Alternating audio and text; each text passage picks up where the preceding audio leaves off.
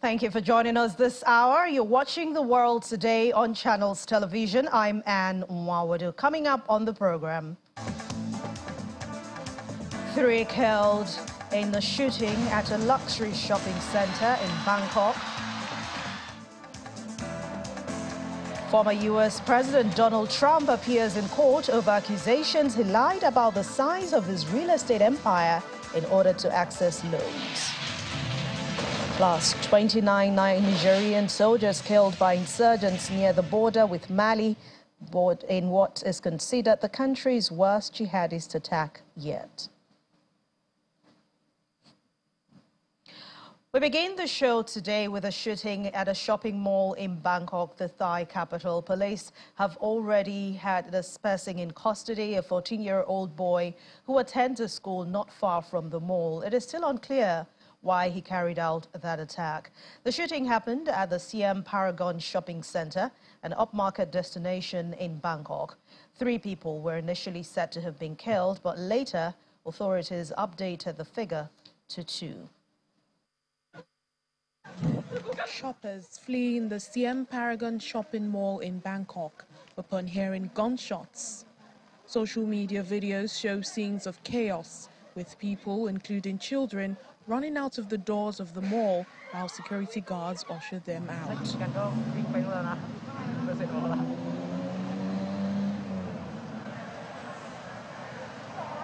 As the deadly shooting unfolded, an eyewitness says she heard gunshots and saw people running. We see all the people run. We don't understand why it happened. And so we go after them. And after that, we hear a shot, very shots.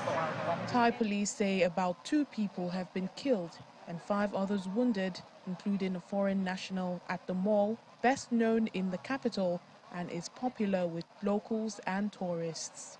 The center was quickly evacuated and had its doors closed following the incident. Siam Metro Station, located opposite the mall, was also shot. The gunman, a 14-year-old boy, has been arrested and is being questioned by police. Emergency services shared an image of a police officer apprehending and handcuffing an individual laying face down on the floor of Siam Paragon Mall. The boy is said to have surrendered on the 3rd floor. His motive remains unclear. Mall-goers and bystanders expressed their shock after the gunman's arrest, with a crowd of shoppers and curious bystanders gathering around one of the entrances after the suspect was taken into custody. Prime Minister Srettha Thavisin has sent his condolences to the families of victims. Mass shootings in Thailand are rare, although gun ownership rates are relatively high for the region. Let's turn our attention to India now, where police have raided the homes of several of the country's prominent journalists and authors over their connection with an investigation into the funding of news website NewsClick. Earlier today, police seized mobile phones and laptops of those raided. Among them, NewsClick editor Prabir Pukarsatya, journalist Abhishar Sharma, Paranjoy Guha, Thakura Anandyo, and Basha Singh, popular satirist Sanjay Rajura, and historian Sohail Hashimi. Some of them have been taken to the police station for questioning. Searches were also being conducted at the website's offices in Delhi. Officials are investigating allegations that NewsClick got illegal funds from China, but NewsClick has denied the charges. The coordinated raids taking place in 30 locations are some of the largest and most extensive on India's media in recent years. But opposition leaders are saying that it is a Bharatiya Janata Party government's fresh attack on the media. Meanwhile, the row between India and Canada is still going on, as India tells Canada it must repatriate 41 diplomats by October the 10th. Relations between both countries have been strained since Canadian Prime Minister Justin Trudeau announced the suspicion over India's involvement in the murder of Sikh separatist leader Hardeep Nijjar. To India, Nijjar is a terrorist because of his advocacy for Khalistan, which is an independent Sikh state. It's an allegation that India has dismissed and called absurd. In any case, the Financial Times is reporting India has threatened to revoke the diplomatic immunity of Canadian diplomats it has told to leave if they remained after the October the 10th. Canada has 62 diplomats in India, and India says the total should be reduced by 41. There has been no confirmation nor any denial from foreign ministries of either countries about this report. And happening in India's neighbor, Nepal, hit by a 6.3 and 5.3 magnitude earthquake. One person has been confirmed injured, but there is still no damage to homes.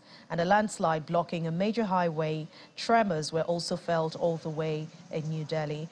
Authorities in the Himalayan nations district of Bajang say that quakes set off a landslide that blocked a major highway to the southern plains. The one injury was caused by a falling object. As we mentioned earlier, the tremor was felt in India, causing people to rush out of their homes and office blocks. There were no immediate reports of damage.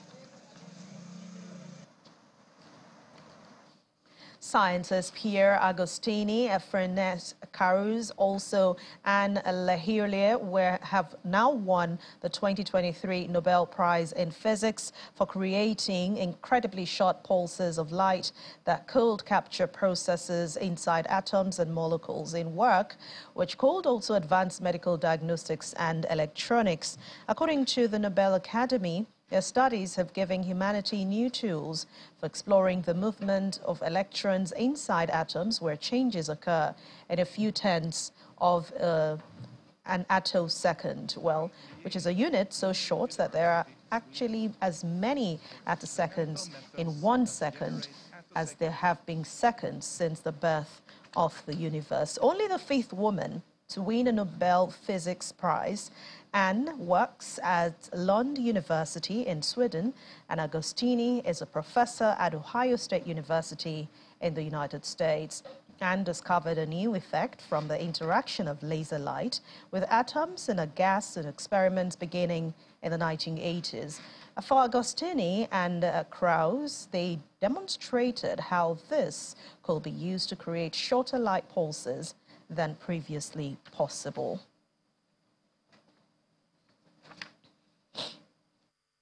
Academy of Sciences has decided to award the 2023 Nobel Prize in Physics in equal shares to Pierre Agostini, the Ohio State University, USA, Ferenc Krauss, Max Planck Institute for Quantenoptik, Garching, and Ludwig Maximilians Universität München, Germany, and Anne Lahirlier, Lund University, Sweden, for experimental methods that generate attosecond pulses of light for the study of electron dynamics in matter. Let's head over to the United States, where we saw the flooding of New York City on Friday. Here's what neighboring New Jersey also looks like. Months' worth of torrential downpour came in just hours, flooding the city. This video footage showed a police officer rescuing a trapped motorist from a flooded parking lot. But police in New Jersey warned motorists to take the flooding very seriously and not to drive into flooded waters or even around barricades. The deluge also flowed a bout of heavy downpours and strong winds the previous weekend from remnants of Tropical Storm Ophelia.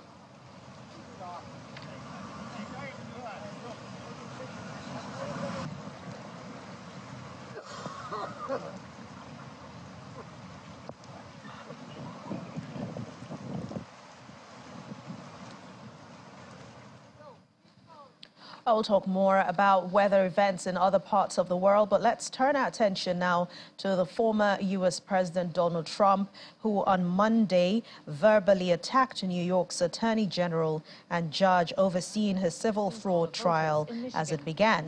Mr. Trump is accused of generating more than $100 million by lying about his real estate empire.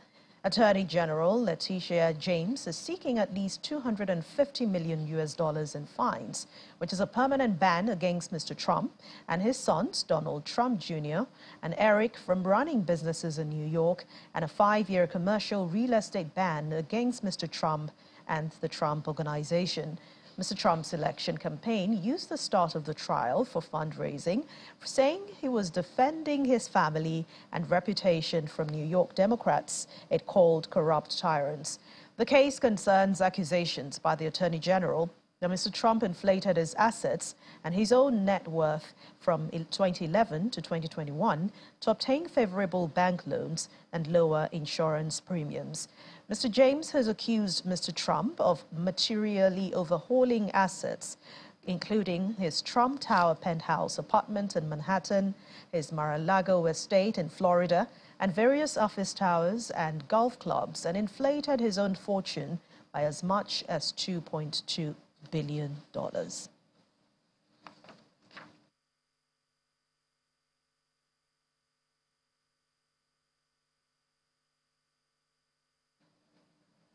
Our VOA's White House Bureau Chief Patsy joins us now. Thank you very much for joining us on The World Today, Patsy. It's good to see you. My pleasure. All right, here's what was the former president's defiance in face of these accusations, but we should give him some credit, shouldn't we, at least for showing up in court? Yes, you're absolutely right. There is no requirement for former President Donald Trump to show up in court. But he did. He did yesterday and also today. And if we want to look at the speculation as to why he would do it, I think you mentioned it in your earlier readout of the case, which is that his campaign is fundraising off the case. President Donald Trump, former President Donald Trump, has long said that this is all part of a witch hunt and what he calls election interference. Of course, Trump is involved in not just a case in New York about his business practices and accounting practices, but also 3 other major cases, a total of 91 felony charges. And even though the federal charges against him, one for trying to overturn election victory by Joe Biden in 2020, as well as the classified documents that he allegedly brought home to him to his residence in Mar-a-Lago, Florida, as well as another state court in Georgia, there's no connection between federal charges and state charges in the American system. There's no coordination between, the U.S. Attorney General and Letitia James, for example. But yet, this is still something that Donald Trump is trying to sell to his supporters, that this is all part of a witch hunt. And I think another reason why Trump might be choosing to go to New York to attend his trials is because this is such an important issue for him. His business credibility is such a big part of his persona. So that my colleagues who are reporting on this more closely than I am are saying that this is something that Trump is very concerned with, and that's why he wants to be there. But Mr. Trump has deflected the accusation about the size of his property. Instead, he's blamed his lawyer. And I believe at the times of the procurement of these loans, saying that he was in charge of handling the paperwork. Does this have any weight in court at all? The proceedings have just started. But one thing that we need to remember is that the judge has already found him to be guilty of fraud, of business fraud. So what is going on right now is not to determine whether he's guilty or not guilty. He's already been found guilty by Judge Engeron. And so now the proceedings is just to determine the liability and also the penalty. As you mentioned, Letitia James, the New York Attorney General, is seeking $250 million plus for Trump and Trump organization to start for New York. Obviously, there is much larger penalty for Trump and the Trump organization. Whether or not that argument will carry weight, that remains to be seen in terms of lowering the penalty or how much would the judge make Donald Trump pay for this case. But one other thing that I would underline here is also that it's very clear that it's going to be a very contentious case. One argument that the Trump lawyers are underlining is that, these valuations are by nature subjective because real estate is subjective. The Trump name is also very highly valued. So, all of these arguments, they are in court next couple of weeks. All right, but Mr. Trump also complained about not having a jury, even though his attorneys acting on his behalf waived his right to the jury trial earlier this year. Can anything be done about that now? Yeah, so this is an interesting case because the judge, or the attorney general rather, filed it under New York's consumer protection statute, which is a case that is waived or that denies the right to a jury. So it was filed under a situation where there is no jury, and then B, also because his lawyers did not push for it, as you have said yourself.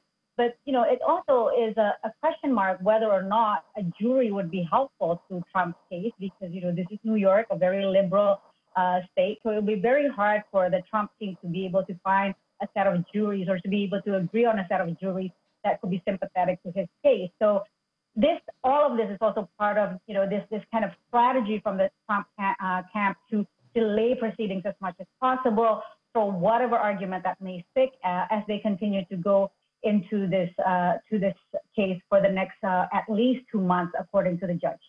Well, Patsy, anyone would ask why are Mr. Trump's sons, Donald Trump, the Jr. and Eric, not appearing in court with their father? I mean, they have also been accused of inflating his net worth. Yeah, that's a good question. I mean, I don't know the answer to that question. Again, the same position as Donald Trump, right? None of them are required to appear in court. Why does Donald Trump choose to appear in court and not his sons? I don't have any good information for you on that. However, having said that, his sons and also other family members have really taken on to social media, waging a campaign against the judge, against the district attorney, against the American, the New York legal system, as well as the American legal system as a whole, creating this narrative that it really is Joe Biden's administration trying to weaponize a political opponent. As you know, Donald Trump will be running again in 2024, and he seems to be right now leading in the Republican primary compared to other hopefuls, including Ron DeSantis from Florida, Governor of Florida, and. But how long? Okay, Patsy, how long do you think a trial like this can last? And would it affect Mr. Trump's presidential bid in any way? We don't know how long the trial will last. We just know that the judge said that he expects it to last beyond December, beyond Christmas. And again, even if this case is settled quickly, there are still 3 other cases that could drag on for a long time, well into the campaign season that starts, officially in January or February with Iowa. So it's going to be a rocky couple of months. And then even though right now Donald Trump is leading in the pack of Republican hopefuls, there's also a big question of whether, he will eventually be bogged down by all of these criminal cases, because obviously it takes a lot of focus and, between campaigning and dealing with these 4 cases, 91 felonies total, it's a lot. So we'll see what happens. All right, thank you very much. VOA's White House Bureau Chief Patsy Widakuswara, thanks for your contribution on The World Today. My pleasure. Former federal prosecutor, West Coast trial lawyers, President Neema Rahmani has said the civil fraud trial against the former U.S. President Donald Trump shows that Mr. Trump is a scam. He was making his remarks during an interview on television, saying even though the case is just about money, it is still important to former president's reputation. He also says that if former President Trump testifies, it may come into evidence in criminal cases as well. In the meantime, in the U.S. House of Representatives, the Speaker, Kevin McCarthy, faced a direct threat to his leadership when Caroline Rallo, Republican Representative Matt Gaetz, called for a vote to oust him, injecting an additional element of chaos into Congress. Gaetz, who has clashed with McCarthy for months now, said that he was filing a motion to vacate that would force a vote to remove McCarthy as Speaker, though he has not floated an alternative leader for the chamber. It is still not clear whether he will succeed, but Republicans control the chamber by a narrow 221 to 212 majority, and it will take just a few defections to threaten McCarthy's hold on power if all Democrats vote against him. Gates and other far-right Republicans are angered that McCarthy relied on Democratic votes to pass a temporary funding extension on Saturday that headed off a partial government shutdown.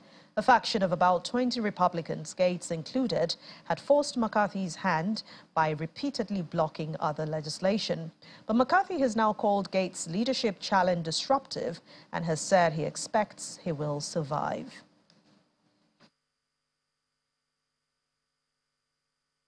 I think the die is cast based on the motion I just filed. I think the time for that discussion would have been over the last several weeks, but instead we saw the Speaker continuing to, the Speaker did not just fail to remediate the breach of the agreement he made with us in January, he accelerated the instances of breach. Like, after I laid out the breach, he went and violated the 72-hour rule. After I laid out the breach, he violated the $100 million no amendment suspension rule.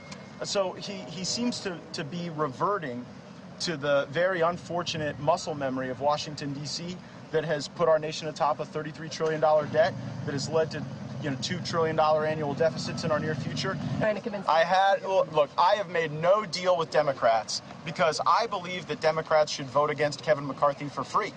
It's Kevin McCarthy who's out there offering deals to Democrats. So if there's a deal made with Democrats, the only deal is to make one with McCarthy, because I'm not offering anything and won't offer anything. And by the way, if the Democrats want to own Kevin McCarthy, they can have him. Because one thing I'm at peace with is when we stand here a week from now, I won't own Kevin McCarthy anymore. He won't belong to me. So if the Democrats want to adopt him, look, our number 2 is Steve Scalise. I think very highly of Steve Scalise. I would vote for Steve Scalise. I would probably vote for at least 100 Republicans in our caucus and maybe 100 other Americans out there who wouldn't necessarily need to be a member of the body. Professor of Political Science at George Washington University, Sarah Binder, says that the U.S. narrowly dodged its 4th partial government shutdown in a decade, but the past week exposed the depths of political dysfunction in Washington, especially within the splintered House Republican caucus. But the decision by Republican House of Representatives Speaker Kevin McCarthy to turn to Democrats to pass a short-term funding bill without further security aid to Ukraine pushed the risk of shutdown to mid-November, which means the federal government's more than 4 million workers can count on continued paychecks just for now. In response to this, hardline Republican Representative Matt Gaetz, a prominent holdout who had pushed for deep spending cuts, said that he intends to move for McCarthy's ouster via a floor vote in the coming week. Majority in the House and Senate, Democrat and Republican. But to understand why there seemed to be this surprise turn of events yesterday, it's important to keep in mind the general dynamic that we're facing in Congress, which is, first of all, rising partisan polarization, an awful lot of just partisan team play. You can't, if you're the party leader, you can't give in 2 weeks before the deadline. You can't give in a week before the deadline. Seems you could give in some hours before the deadline, because if the Speaker had turned to Democrats and said, let's just keep the government open for 6 weeks, let's do it together, let's buy us time, he would have been attacked, the Speaker, by his far right, saying, why did you give in? If you had just held out, we could have got this draconian spending package. So in that sense, it makes a lot of sense. Deadlines force action. And this deadline was a pretty tough one because Republicans really, most of them, did not want to shut the government down. Just moments ago on the House floor, we passed by overwhelming numbers the ability to keep government open for the next 6 weeks. Winston Churchill once said this about America: you can always count on Americans to do what's right after they exhausted every other option. I think the important part about yesterday's vote is it's just one vote, and it's just a stopgap measure to keep the government open for 6 weeks. And so there are several more votes that have to come because Congress and the president will have to fund the government for more than 45 days. I don't know that how much credit voters and Americans give to Congress for this sort of just in the nick of time? Well, we're used to stories about the wildfires in Australia, and don't get me wrong, I mean, it's still a big issue, even right now. But also on people's minds is the upcoming referendum on Indigenous rights standard for Sydney residents, with nearly voting now open in all states and all territories. Volunteers for both yes and no campaigns were seen giving out flyers outside voting centres as citizens entered to cast their ballots, while support for the referendum has begun to climb. According to a Guardian Essential poll, a majority of the voters still intend to vote no in the October 14th referendum. The spread of misinformation has contributed to lack of support for the voice, according to political analysts and anti-misinformation experts. AAP Fact Check, which is a unit of the Australian Associated Press, has issued over 90 checks about the referendum, including the false claim that private property and housing will be threatened by the voice to Parliament.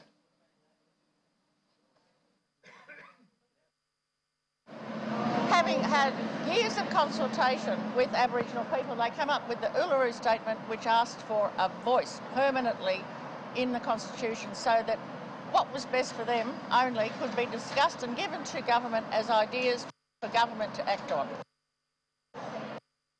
That's all it is. It's not about a land grab. It's not about having extra privilege or money. It's not about dividing the country. It's about pulling everyone together, using this as the basis, because that's what it is. It's the basis. Well, I'm very worried about what comes with the package. Noel Pearson, one of the advocates for the yes side, has said this is just it's just the voice is just the first door. So it's what else is behind the door that worries me a great deal. I think it brings with it almost a parliament for a particular race, and it'll bring with it quite a big bureaucracy.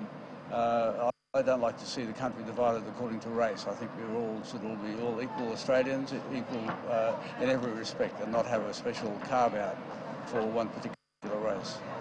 I'm here today because I want to hand out these cards as I'm concerned about if the voice were legislated to Parliament, there could be legal challenges where some Aboriginals could claim people's lands, like where people live, their houses, and it's not fair. And it could be dangerous for other legal challenges as well. We're just hundreds of years behind the rest of the planet, Australia. Marginalising the Indigenous people, putting them down, putting them in jail, locking them up, destroying their education system. It's so embarrassing to be an Australian. Egypt's Abdel Fattah al-Sisi wants to run for another term as president. It will be his third, having been elected as Egypt's president in 2013 amid a mass protest against Muslim Brotherhood leader Mohamed Morsi. Activists in the country do not believe he deserves to run again, as his presidency has been marked by a brutal suppression of all opposition and the collapse of the Egyptian economy. Al-Sisi will be allowed to run as the country's constitution was changed 4 years ago to prolong his time in office. And speaking of presidential bids, how about one Nobel Peace Prize winner's ambition to become president of the Democratic Republic of Congo, Dr. Denis Mukwege?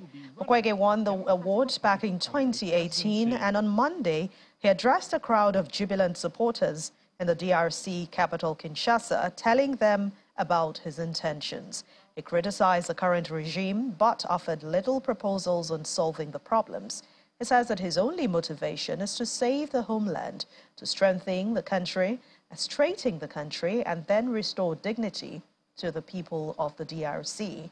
The 68-year-old gynecologist says that he will give details of his program later.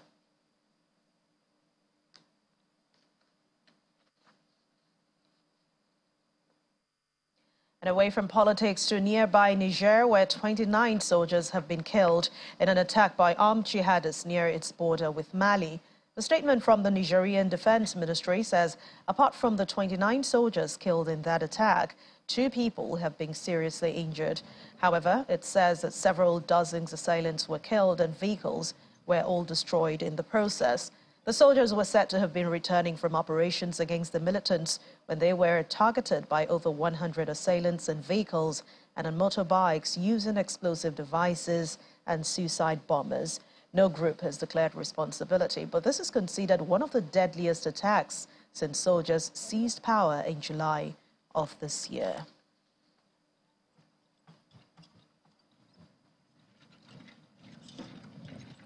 We head to East Africa now, where Kenya is confident a multinational security force will soon be deployed in Haiti. That's after the UN voted to back the East African nation's offer to lead the mission. Foreign Affairs Minister Alfred Mutua is now calling on international partners to help Kenya put together an effective multinational support mission that within a short time will be in Haiti. Late on Monday, the United Nations Security Council overwhelmingly approved the deployment of the Kenyan-led international force to help combat widespread gang violence in Haiti. But the resolution was approved with 13 votes in favor and 2 abstentions from China and from Russia. This mission comes at the request of the Haitian government and Haitian civil society to address the insecurity and dire humanitarian crisis the country has faced for far too long. The deployment of this mission will help to support Haiti's critical near-term needs and to foster the security conditions necessary for the country to advance long-term stability. The resolution makes clear the MSS mission will operate in strict compliance with international law and include dedicated expertise in anti-gang operations, community-oriented policing, children and women's protection, and preventing and responding to sexual and gender-based violence.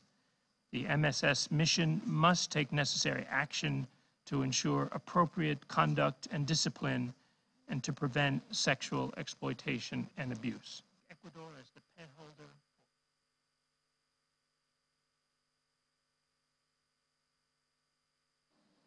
Let's bring in Kenyan journalist Cyrus Ombati from Nairobi. Thank you very much, Cyrus, for joining us on The World Today. Thank you so much for having me. All right, anyone who wants to ask, why is Kenya at the forefront of this multinational force? Well, that's the question everyone has been asking him or himself or herself, because it came as a surprise. But then I understand now, William Ruto, the current president of Kenya, is the blue-eyed boy of the American region. And we believe Americans now approaching because they say they will fund the whole program. Around $200 million being given out for the whole exercise. So Ruto said, it's okay, you can take it up the whole thing. And he says he's ready to send the troops to Haiti anytime from January.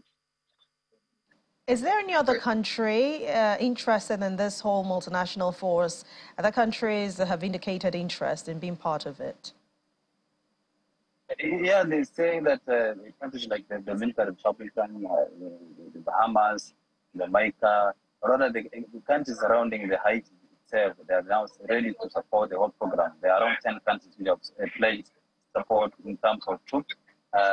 Apart from the Kenyan troops, which will be around 1,000 troops from Kenya, the rest will be filled by other countries, most of them which are the near Haiti itself now.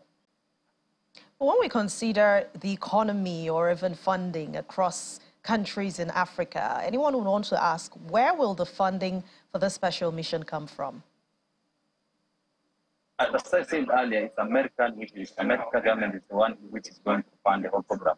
In fact, last week, the Secretary of Defense, Mr. Lloyd Brown, was here in Kenya, and he said that they are going to, he said they are going to give $100 million. Then earlier on, Mr. Blinken, the Secretary of State, had also said they are going to give $100 million for the same program for logistics, intelligence, and all those programs that went. So in total, America is going to give almost $200 million. That's more than enough for any plan for such exercise, because they are going to provide vehicles, the kits for the police officers who are going to join the program, food, all those. you can call it either food, shelter, salaries. They're the ones funding the whole program. And when is the force expected to be on ground in Haiti? How long do you think this whole mission would last? Well, we understand now after this kind of approval by the UN Security Council, the Kenyan National Security Council also met yesterday and approved the whole thing. Now the next program will be taking the whole thing to Parliament, which is expected to vote overwhelmingly. Then from there, it's just compiling the whole thing, teaching them. And according to the Foreign Affairs Minister, Mr. Mutua, by January, probably January next year, the troops will be going to Haiti. Maybe January or December, they are entering for now. They are ready for that mission. All right. Thank you very much. Kenyan journalist Sarah Sombati from Nairobi, Kenya. We'll be keeping tabs on that story as it develops. Thanks a lot for your contribution on The World today. Thank you so much.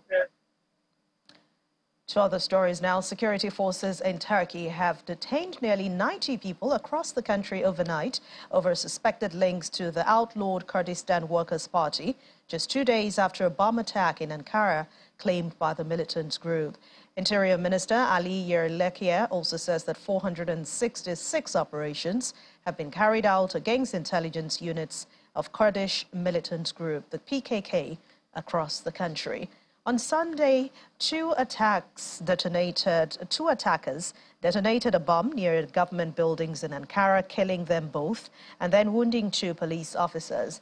The PKK militant group, designated a terrorist organization by Turkey, the United States and the European Union, claimed responsibility for that attack. But Turkey subsequently carried out airstrikes on militant targets in northern Iraq and then detained suspects in Istanbul overnight, just hours after the PKK made its claim of responsibility. Welcome back. The World Health Organization has recommended the use of a second malaria vaccine to curb the life-threatening spread of the disease to humans by mosquitoes. WHO Chief Tedros Ghebreyesus told a briefing in Geneva that R21 Matrix M, developed by Britain's University of Oxford, will be rolled out in some African countries in early 2024 and will be available by mid-2024 in other countries. Doses will cost between $2 and $4. It gives me great pleasure to announce that WHO is recommending a second vaccine called R21 Matrix M to prevent malaria in children at risk of the disease. In areas with seasonal transmission, it reduced symptomatic cases of malaria by 75% in the 12 months following a 3-dose series of the vaccine. At a cost of between $2 and $4 a dose, it's comparable with other recommended malaria interventions and other childhood vaccines. Department. Next to Dr. O'Brien is Dr. We had mentioned a few weather events earlier in the show, and we have more reports now. Let's begin with Taiwan, where a land warning has been issued ahead of the arrival of Typhoon Koinu, which is expected to bring heavy rain and winds to large parts of the island's south and eastern regions.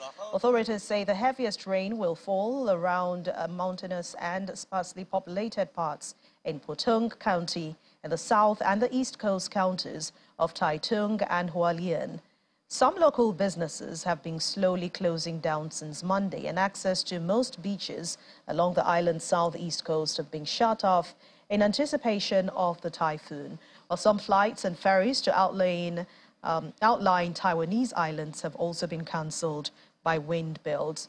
Tropical storm risk says the typhoon, now a Category 3 storm, is likely to weaken to a Category 2 by the time it makes landfall on Taiwan's far southeast coast late on Wednesday, October the 4th. And for 128 years, one of U.S.'s oldest mummies have been on display at a local funeral home in the small city of Reading in Pennsylvania. But that will soon change as the funeral home prepares a proper send-off and a burial for the unidentified man known to locals as Stone Man Willie. Well, since his death on November the 19th, 1895, Almond's funeral home has displayed the remains of a petty thief who died of kidney failure in a local jail and was accidentally mummified by emoticon experimenting with their embalming techniques. But because he gave authorities a fictitious name upon his arrest, Stoneman Willie's true identity remained hidden. Local officials were unable to locate his relatives. The funeral home had initially tried to embalm him while they searched for a next of kin. Eventually, petitioned the state for permission to keep the body instead of burying it, since saying that they wanted to monitor the experimental embalming process. I never dreamed I would. You know, when I was a kid growing up, he was a sideshow freak that people craved to go see. I saw Stoneman Willie. You know, and when I first saw him, I came out saying, I saw Stoneman Willie. Now to be a part of the laying to rest, and you used the word man. I'm very, very particular about that in my eulogy. He was a man, and he was not Stone. His name was not Willie, but he became a legend, which is fine. I'm very much into legends. But he was a man. He had a mother and a father, friends and relatives we know nothing about.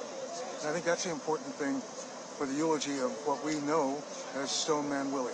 We love it. It's the roots. It's here. It's where we're from, and it's a generational thing. And not so much my generation, but my parents and grandparents. They have memories of coming into town and visiting Stoneman Willie. So. Who do you? Enough, Anna. No, why? Why do you shut me out? Why do you shut the world out? What are you so afraid of? I said enough!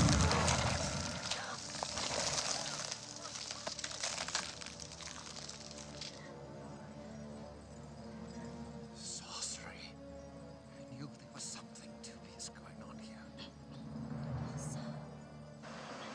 London landmarks today got the icy treatment as Disney celebrated the 10th-year anniversary of Frozen. A Piccadilly Circus Black Taxi and classic red phone box in Leicester Square were giving a winter wonderland transformation to honor the Oscar-winning film. Frozen tells a story of two orphaned royal sisters when their kingdom became trapped in an eternal winter unintentionally caused by Snow Queen Elsa, voiced by Idina Menzel. Younger sister Anna, Kristen Bell, voiced the part, joins Montaigne Christoph, who's Jonathan Groff, his reindeer, and the magical snowman Olaf, who's Josh Gad, to find Elsa, break her spell, and then rekindle their relationship.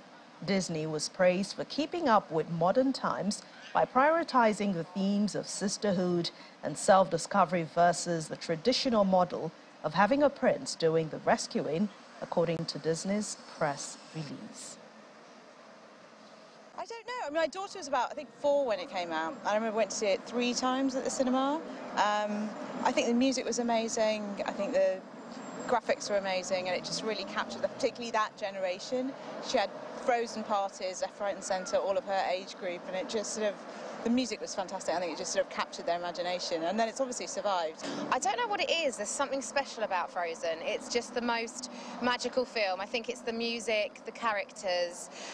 There's lots of humour in it, and just the kind of like the sparkle and the magical aspect of it. I think it just kind of won the hearts of so many children and adults when it was released 10 years ago, and it still is amazing now, and it proves, because obviously I've just had a baby and he's now obsessed with the film, so it doesn't look like it's ever going to go away. And I remember my husband famously sitting on an aeroplane, like singing along to Let It Go, and everyone kind of wondering what is happening. So yeah, it was a big moment for us as well. Well, it's no surprise. Frozen is one movie or film that has won the hearts of both children and adults. So let's let it go right now on the show. But thank you so much for watching and staying with us on The World Today. Thank you. I'm Anne Nwawadu. Stay safe.